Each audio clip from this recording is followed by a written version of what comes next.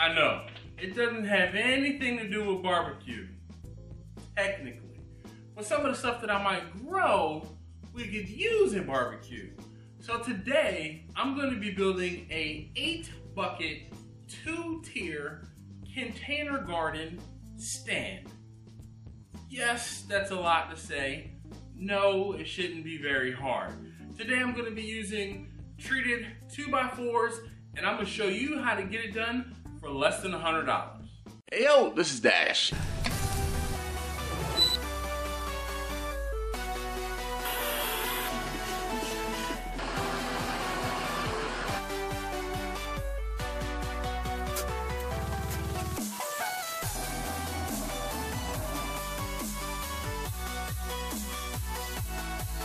Get ready.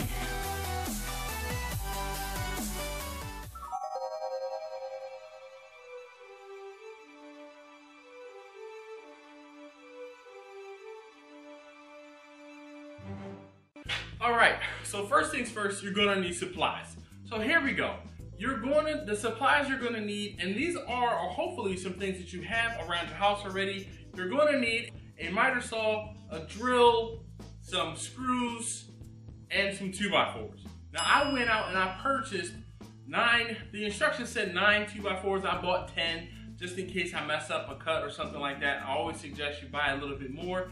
And I bought some screws. Now I bought regular decking screws, ones that were able to be used for pressure treated, and I got ones that had a Phillips head, just so I wouldn't have to worry about using any sort of special tools and buying anything new, all right? Now, I'm gonna go ahead and put the cut list up on the screen.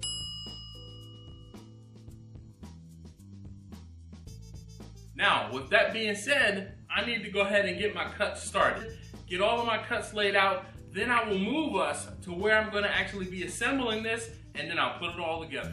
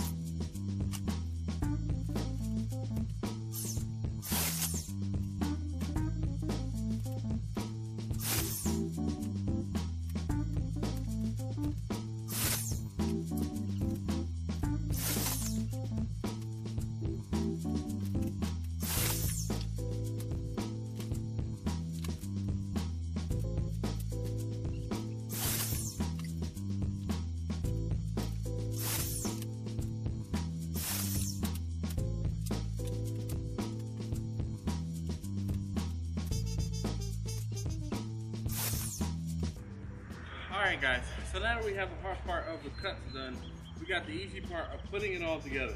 So there are my pieces, 55 inches, 52 inches, 31 inches, 25 and a half, 19 and 12 inches respectively. So you have all your cuts and everything should be good.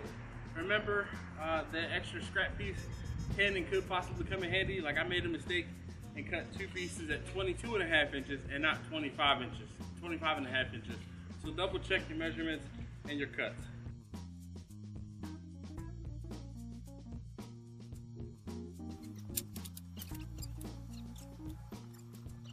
So what this is going to be is if you're looking at it, the left side of the stand.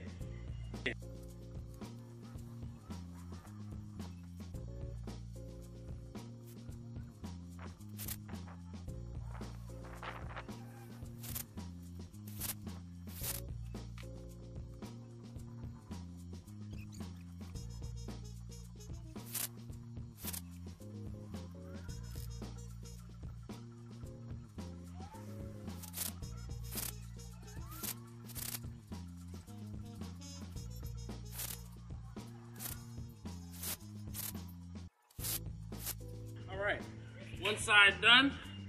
So this is going to be the left side if you're looking at it. So now the one thing to keep in mind is that because these are going together, they're going to be bookends basically, you want to make sure that you build a mirror of this, so when it sits on the opposite side, they will be the same.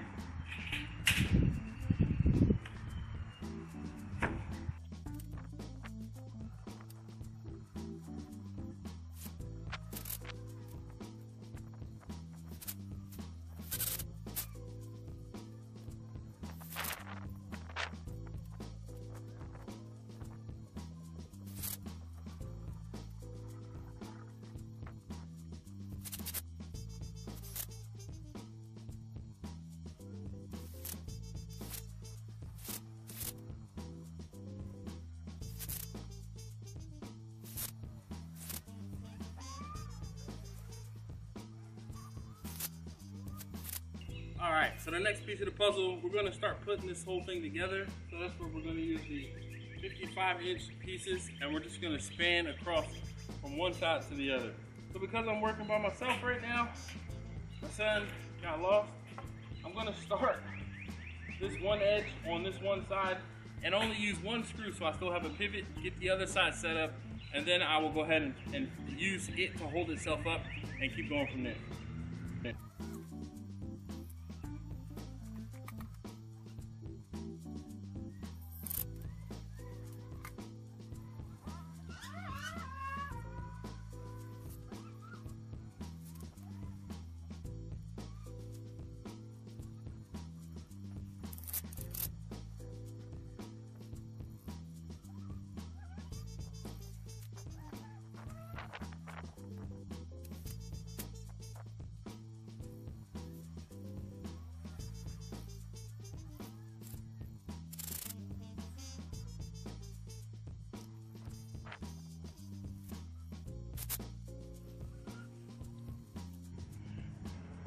Alright guys, so this is after the video, but I'm going to put it in the middle of the video.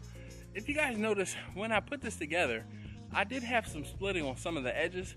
So if you're going to do this, I'd highly recommend that you pre-drill your holes for your screws, only so you don't have to worry about the splitting like I had.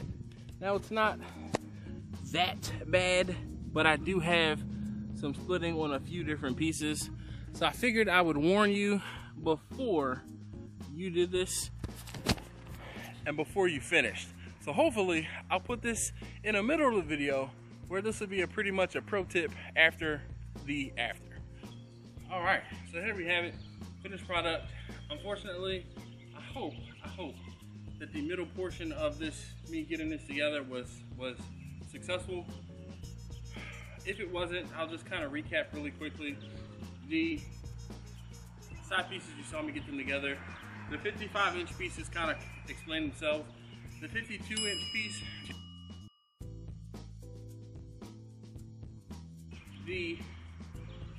I did use an entire box of 10.5 or 10 by 2.5 screws. This was 70 of them, and I used exactly 70 screws. Now, of course, when you put the 55-inch pieces on, you probably don't have to put 4 on each corner, but I did because I wanted to tie in to this piece, to the horizontal piece, as well as the vertical piece on all of the corners, or all of it attached. I can tell you, this is pretty stout. It's pretty sturdy. At this point, my buckets, they fit in here, and